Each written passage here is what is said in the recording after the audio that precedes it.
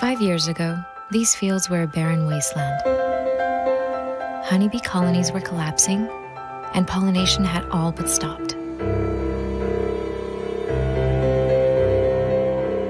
But all of this has changed now, because bees are back. But wait, what is this? You might think these are ordinary bees, but let us take a closer look. These little marvels of advanced robotics are second-generation new bees. Far superior to their nature counterparts, they have been successfully implemented all over the world. Completely solar-powered, a new bee requires very little downtime to recharge.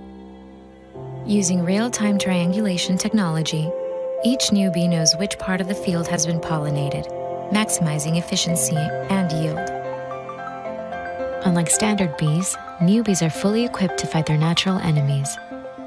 As soon as a predator approaches, the new bees are alerted, release a fast-acting insecticide, and neutralize the threat in a second. Nothing can harm them.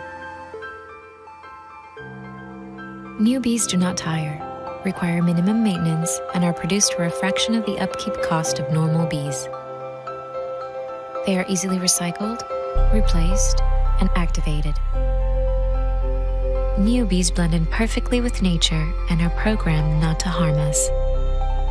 Soon you'll be able to purchase a whole new colony and activate it in your fields. New bees, the future is already here.